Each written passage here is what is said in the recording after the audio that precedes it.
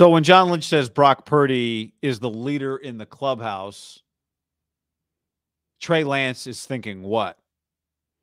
As the only quarterback on the 49ers, healthy-ish, who also knows the playbook, because Brock Purdy's not healthy-ish, and Sam Darnold doesn't know the playbook, and that's the whole group. David Fales ain't walking through that door, at least not yet, to be a camp arm.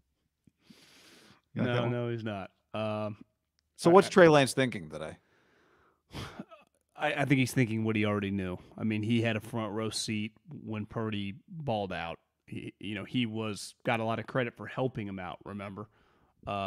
So I think he understands that it'd be one thing if they had signed, like if the Purdy situation, he was just out and it was like, yeah, we're naming some free agent guy we just signed the starter. That's not what happened.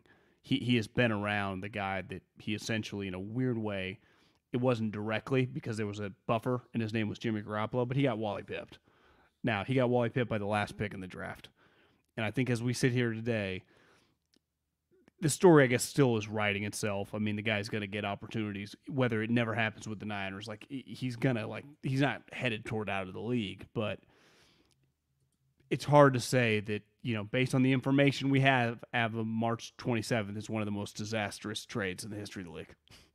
Because at the time, it was one of the bigger trades ever, right? A lot of times it's just like that extra one, like you swap picks, which is weird. We always act like that's independent. No, you also get a 1 for the 12th pick.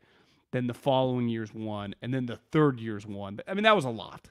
It just was. Multiple ones on top of your swap, which anyone that follows football knows that the trade value, those picks high are so valuable. So part of the reason you had to give up so much, like going from 12 to 3, I bet if we looked at it, like going from 27 to 12 is less. Like it's just very hard to go up every spot in the top 10 because they're so valuable on the trade chart. It's a disaster, guy. I mean, you traded all that for a guy that the team cannot say is our starting quarterback headed into year 3. Year 3. He's now a backup. And where he falls in the backup hierarchy, I feel pretty confident saying this, I think is still wildly up for debate, and it's just because it's going to play itself out on the field. Yeah, what he has to be thinking is, I have to beat out Sam Darnold. That's what he has to be thinking. And if I were Brian Greasy, I'd be telling him, Trey, this franchise is riddled with backup quarterbacks that have become starters and starting quarterbacks that have become backups. So that's what John Lynch said on March 27th while Brock Purdy still had his arm in a machine, whatever, a sling-ish contraption. That doesn't mean you can't be the starter on opening day. Here is Brock, because to me, Brock Purdy is the example that Trey Lance needs to look at. Here is the last pick of the draft, just became the starter. If he can become the starter, I can become the starter again. That's how he has to be thinking. And again, I don't think that scenario is that we are not that far away from a scenario in which Trey Lance is the starting quarterback. Even if Brock is back and healthy in the week 1 starter, Brock Purdy has been hurt now.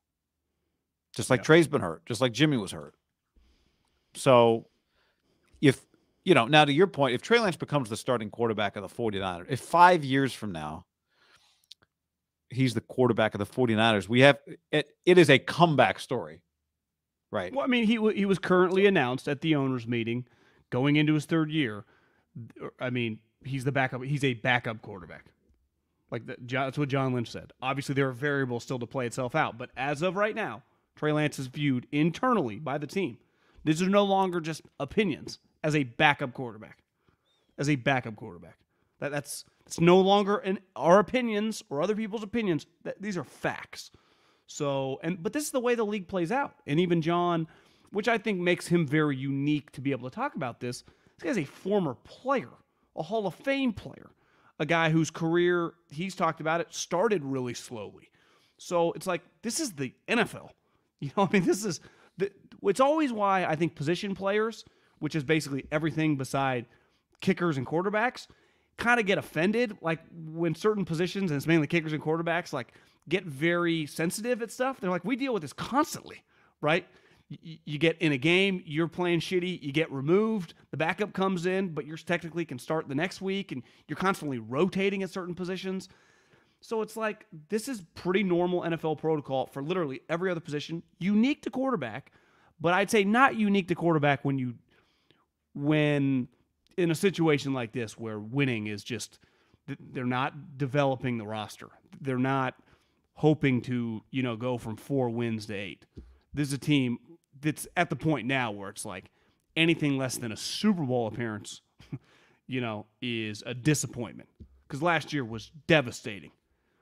Like, they were in the NFC Championship. Think how many teams in the NFL would die to be that devastated. And now they've back-to-back games where 2 years ago they had a lead in the fourth quarter. Last year it ended fast because of Purdy's injury, but holy shit, I mean, they went into that game, clearly the way the players talked after, like, fucking, we had a game, we're going to win the game. Yeah. I think getting there has to give you an appreciation of how hard it is. Like, I was thinking about Gonzaga today. Maybe they'll never win a championship. I mean, they beat UCLA in another great game. And before Monday morning, they were out of the tournament. It was just over. It just ended that fast. After they had to feel like they were a team of destiny after they beat UCLA the way they beat them. And then they, with 17 minutes left in the game, with some people having them at 15-1 to win the national championship, some of those people, one of those people said, turn off the TV, change the channel. This game's over. And that person's on the show now. So I do wonder if you're Mark Few, are you like, next year's our year? Or is it just a reminder of how lucky you have to be? And I think it's a reminder of how lucky you have to be. Like, even if you're in the Final Four, FAU beat Memphis in the first round by like a buzzer beater? I didn't know it was by a buzzer beater. No, didn't see any of that game. Didn't watch it. But someone brought up the point. I was listening to a podcast today, like, the NCAA tournament, it's always funny when a team gets to the Final Four, and it's like, you forget about the round of 32 where they were down 2 with like 10 seconds left, and they got some call that went their way. Then they hit the fadeaway 3. But then if you win the next couple games, it's just about the final result. Where ultimately, like you've always said, like, Trey could easily, based on injuries, get his chance. But we've seen enough chances, times in NFL history that it just might not, like, you might actually not, right? There might be a year where a guy doesn't get injured and you actually don't get to play. Because that happens a lot in the NFL. Most teams that are successful, which has made the 49ers very unique, don't constantly have a rotating door quarterback. I would say the Niners truly have been the outlier when you look at the other teams the last couple years, right? The Rams, they've had 2 starting quarterbacks. Goff forever, and then boom, they trade for Stafford. Boom. Right? Last year, Jalen Hurts has been the last year, couple years, full-time starter. He got injured, but he immediately comes back, right? And honestly, they probably held him out for an extra game or 2. Burrow, Mahomes, like this, the Niners are an outlier situation right now in the NFL. A team that a lot of people pick every single year to win the Super Bowl that do not have a top 10 quarterback, which you could argue is a positive for Trey, but also can be a negative for him. It kind of works both ways. It should open back up, but eventually sometimes it doesn't, I don't think Alex Smith, again, these situations aren't apples to apples, but like his career was taken off like a fucking rocket, gets a concussion, never starts again for the 49ers. Yeah, but he started for the Chiefs and it was a comeback story, right? And that's like, sometimes your comeback happens on another team. Sometimes it happens on the team you're on. For Trey right now, it's a comeback story. Comeback from injury and comeback from being pushed down the depth chart. I would say it kind of defines his quarterback class a little bit, right? Him and Zach Wilson, different. Trey is not liked. It feels like Zach, one, is not good. Like, we have way more evidence on Zach not being good than Trey, but clearly the team doesn't like him. The coaches don't trust him. They immediately made him the third. His wide receivers clearly do not think he can play. But both those guys' careers for going 2 and 3 in the draft, which you just look historically, like, most guys do not turn out to be fucking Mahomes and Peyton Manning. It's not usually the way it works. For every Joe Burrow going number 1, there are a lot of quarterbacks that go high. And it just gets weird, and it gets weird fast. And part of the reason it gets weird fast is because we talk about these individuals so much. Like, if Kinlaw was a quarterback, it would be discussed like Trey Lance. But ultimately, he's a defensive tackle, and no one gives a fuck. Well, John Lynch got asked. He's like, I've given up on Javon Kinlaw. No way. I'm looking forward to him being part of the defensive line rotation, which is not what you're looking for when you take a defensive lineman in the teens of the first round. No. Rotational defensive lineman. But isn't that kind of what I was saying, though, about why these other positions, like, you just kind of get shoved down, and then it's just like you play a little, but no one even notices you.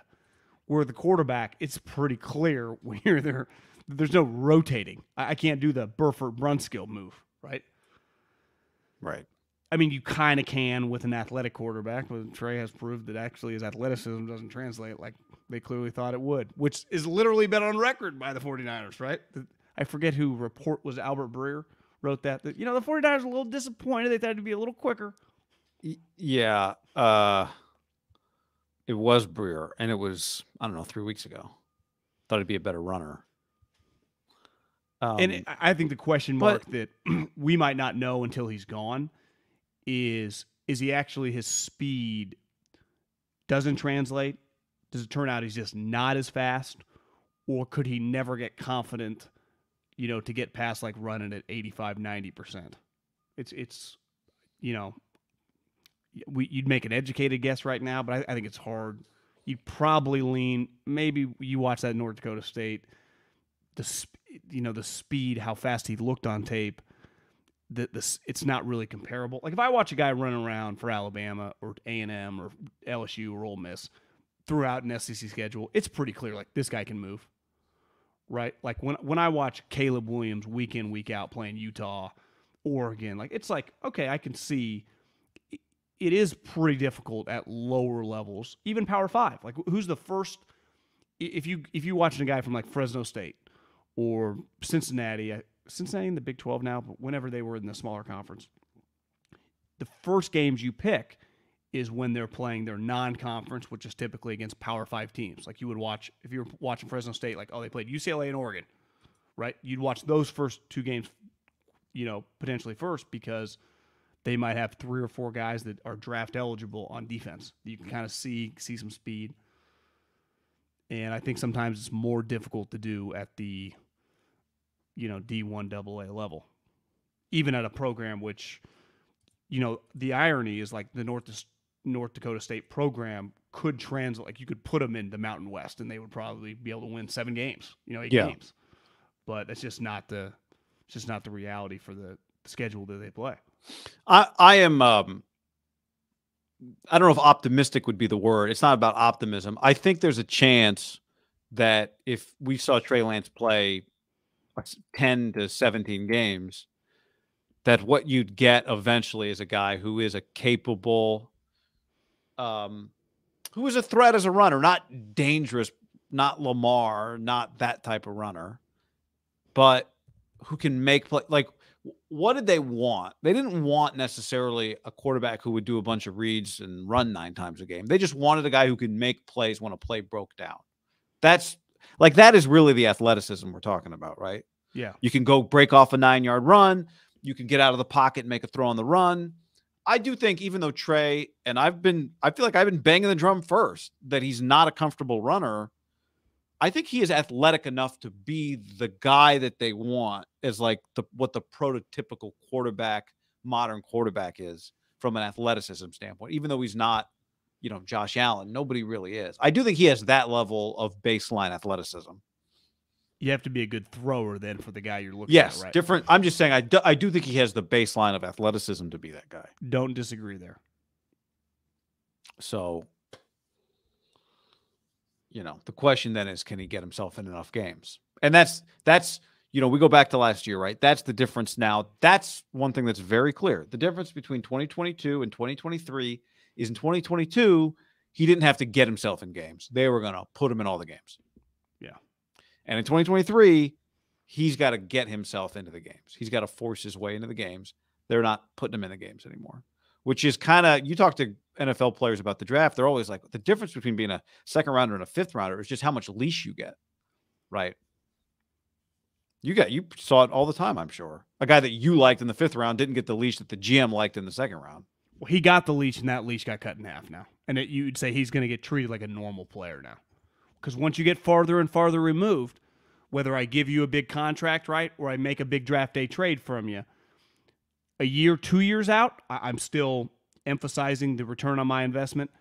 I think once you get to year 3 on basically majority of these deals, again, contract or draft day trade, I think it's just kind of irrelevant because your team is so different, right? So the equity in the locker room is just about producing, and that we're far enough away removed that you guys just got to earn it, and given their situation of trying to win games at the highest level. Yeah. Which is what John Lynch made was clear. Like, this is why we got Javon Hargrave, is because right now is our window. Exactly.